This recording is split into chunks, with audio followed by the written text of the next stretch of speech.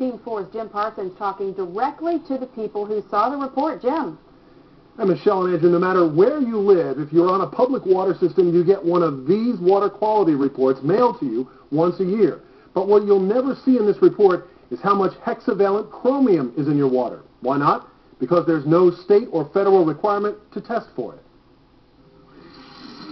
2 days after a national study found the suspected carcinogen hexavalent chromium in Pittsburgh's tap water, it's still on the minds of the people who drink that water. I thought it was pretty scary. Why? Because I drink tap water all the time, and I live right here in the city of Pittsburgh, and it's kind of scary if we're ingesting that all day, every day. County health officials say there is no reason for fear. Well, right now, that study that's out, we're still looking at it, and it really raises more questions than answers. The study by Environmental Working Group found 0.88 parts per billion of hexavalent chromium in Pittsburgh's water. That's 14 times higher than the amount the state of California wants to set as its limit. But right now, there are no limits. Not in California, not in Pennsylvania, not anywhere in the U.S.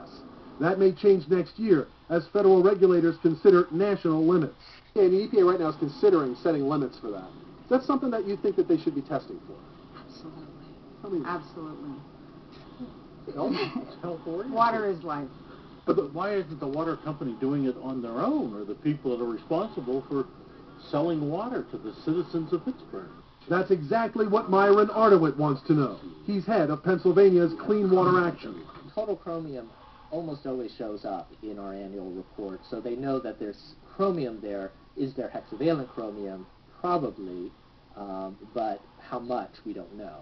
And it seems like they should at least run some tests to find out.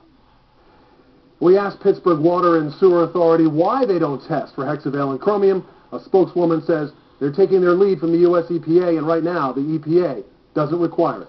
Jim Parsons, Channel 4 Action News.